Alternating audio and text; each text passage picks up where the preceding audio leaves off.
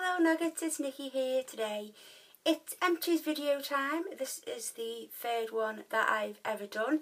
I have my pink basket full of my Empties products, so I thought I would go through them all for you and let you know my thoughts. The first product that I'm getting rid of is the Sugar Crush Body Wash by Soap & Glory. I got this for Christmas. I've still got a little bit of the product left, but I've been using the Clean On Me scent more, and I do have a bigger version of this.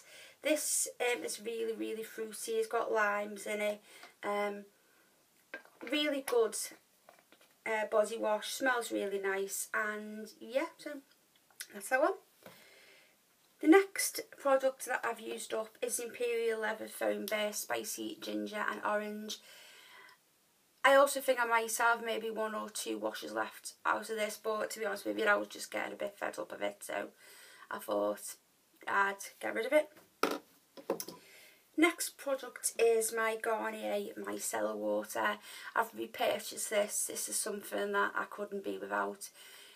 You've heard me go on about it in my videos, guys. It is absolutely fantastic for to cleanse your face, to get rid of any eye makeup, to do that first or second cleanse. So if you're in the market for one, I would highly recommend.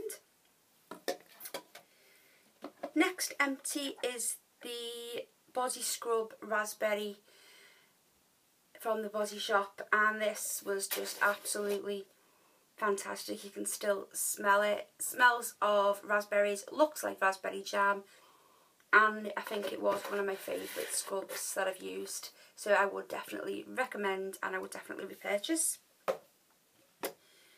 Going on from the raspberry range, I also finished the raspberry shower gel, which I really enjoyed as well. Same scent, really nice products, cost about £4, and if you need a body shop, then I would highly recommend. Next product is a shampoo, and it's the Garnier Ultimate Blends, the Sleek Restorer. I really enjoyed this shampoo. I'm currently trying the orange one at the moment.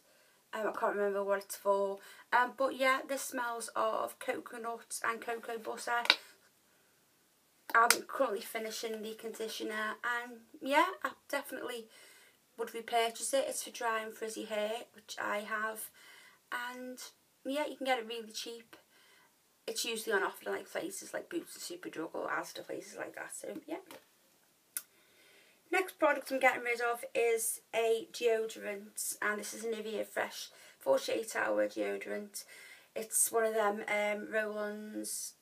I like this, but to be honest with you, I've had it for about 3 years, and I think it's time for it to go to deodorant heaven, because I've got like a few more. I used to have a few on the go, so I'm getting rid of that.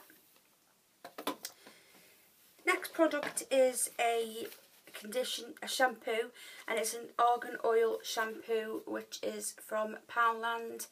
For the price of it, guys, this is really good. It's nourishes and moisturise, leaving hair shiny, smooth and healthy. Sorry, I can't speak today properly. So yeah, that was £1. If you need a Poundland, go in, check it out. I think they do smaller sizes now as well, which is great for travelling. Another product that I've used is the Fab Pore Hot Cloth Cleanser from Soap & Glory. This has currently changed its name to the Ultimelt, which I've got in the bathroom. One of my favourite hot cloth cleansers, absolutely fantastic. Smells of lavender, really soothing on the skin, leaves your skin feeling really clean and fresh, and it's definitely one that I would highly recommend.